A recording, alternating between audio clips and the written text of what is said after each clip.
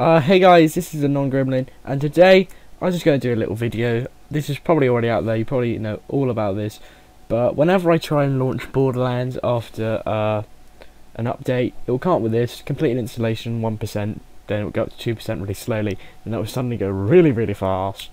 But whenever I do that, what I find is a problem is that it won't launch, and it will say the Steam servers are busy.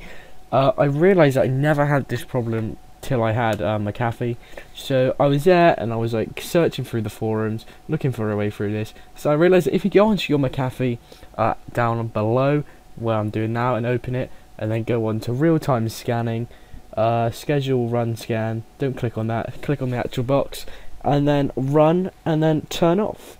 And then you just turn it off for 15 minutes, and then it will do the installation again, and I'll look like a bit of a dick if this doesn't go this time, but once the installation is completed, you should find that it will launch and it will be fine. I don't need to do that every single time there's an update, but it's not too much of a hassle because they're not really released that much anymore, and it's better off you play it now and you're safe on the internet with your McAfee. But yeah, I hope you enjoyed this video. Is it going to launch? Oh, it's doing a little screen. Yeah, it's down there. So the launcher is loaded. So yeah, basically, thanks for watching, and I hope you enjoyed the new intro, which is new to the channel, and yeah, keep on Borderlandsing.